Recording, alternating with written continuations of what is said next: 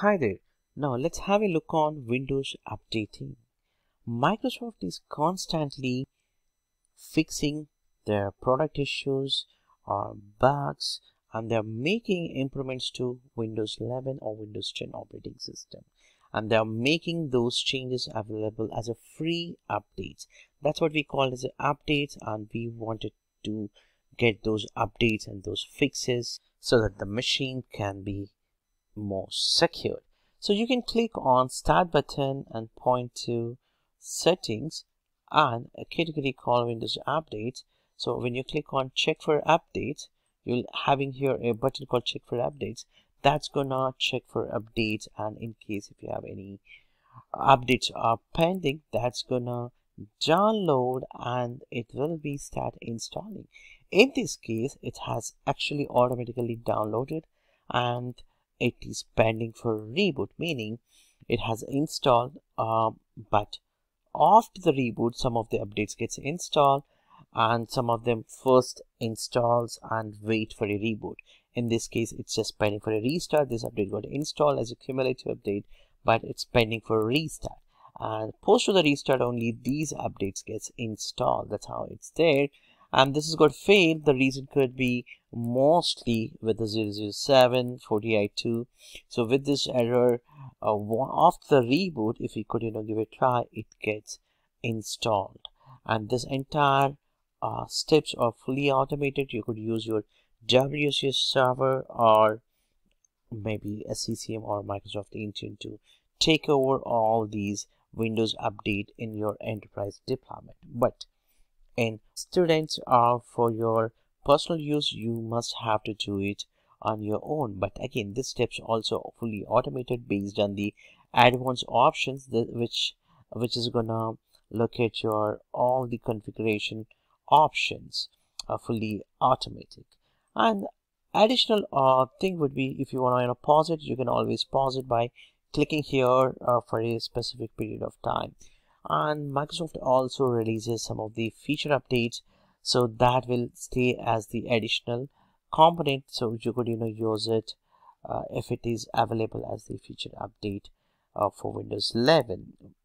And also you could join into the Windows Insider program so that the latest builds will be deployed to your machine, and so that you could try out new features that are getting developed within the Microsoft, and that can be tested on your machine.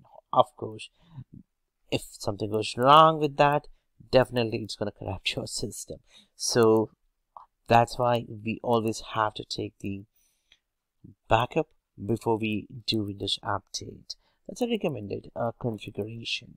Now let's also have a look on update history. This is going to talk about what happened and whether it is a failed or success. If so, what is that update? It was successful. You would be getting under update history. And let's actually restart this machine because it's pending for a restart. Once it is restarted, we would now when we look at one more time post the reboot by opening the settings and going to the Windows update. This time couple of updates already installed and some of them are pending to install. So now if you see earlier there could be no more updates, now we have an option to install post to the reboot. So I can either choose them for a pausing option for a week or a month or more than that, or I could choose to click on install now, so that it's going to install because it's already downloaded and it's going to install. So post to that, I'll get the update history here. This is how I can find out whether it's successful or failed. All of that stuff I can find out with the Windows updates. And in case if you have more and more computers, you could actually use something called delivery optimization or DEVO option, which will be saving your bandwidth limitation. For that you no need to do anything additional configuration. All you have to do is just the enable. So by default it will be enabling, but you could configure additional configuration so that your lab machines or your office machines or within your home, if you have multiple machines, it just downloads one time, and within the within that same update will be shared with other computers, so that you are going to save that bandwidth, and you can find out that metering information into the delivery optimization reports point of view. And we also talked about the feature and quality or driver updates. So this is gonna give you any kind of additional updates that are available or released by Microsoft for Windows 11. In that situation, it will be shown here. Let's see, they could be after 1 year, there's an all set of new features. Windows 11 has been released with a new build, then you could actually get it here as the feature update, and you could look into that feature update section. And these feature updates are not automated, you must have to install manually. In fact, this can be fully controlled with group policies, as well as with the SCCM and WSGS and Microsoft Intune configuration as the point of configuration for your enterprise devices. We can check for other updates. So if there are some kind of an updates, it's gonna show you. If you did not have any updates, meaning it has installed all the updates that are required here, and we could see the update history. And coming back to the advanced configuration within the Windows updates would be, if you just go to the advanced configuration, you have something called active hours, which will automatically determine, or you could configure here, from what time to what time the end user is working. Let's say if I'm working from 8 a.m. to 5 p.m., that's what the time it's not gonna install any kind of updates. So it's not gonna disturb me.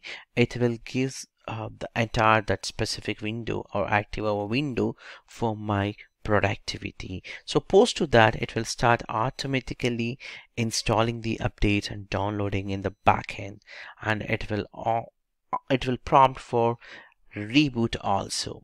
So you could adjust if you want manually, or you could do it automatically. So this automatically is a good option, because it will discover during what time the user is active, all of that stuff. Based on that, it's gonna adjust for you. And these configuration, pretty much every configuration that you see in the Windows update can be fully configured with the help of group policies or Microsoft Intune or SCCM, so that you could manage your enterprise devices. I hope the short lecture is useful for you. We'll catch you in the next lecture with a different topic.